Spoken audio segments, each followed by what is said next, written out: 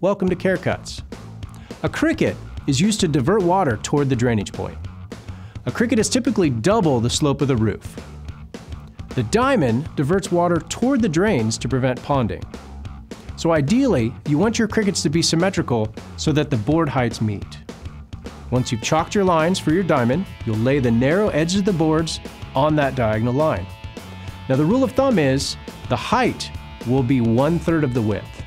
Lay the narrow edge of the taper boards on the diagonal line. Chalk a line across the boards to determine your cut line, and then cut the boards. But remember, you want a maximum of 1/4 inch gap between the boards, so be careful. Take the pieces that you just cut and trace each piece 3 times. Carefully cut all of your pieces out, assemble, and attach. Once you've finished, you have a symmetrical cricket in your valley, and you've saved valuable labor time on the roof. Thank you for watching Care Cuts. We'll see you on the roof.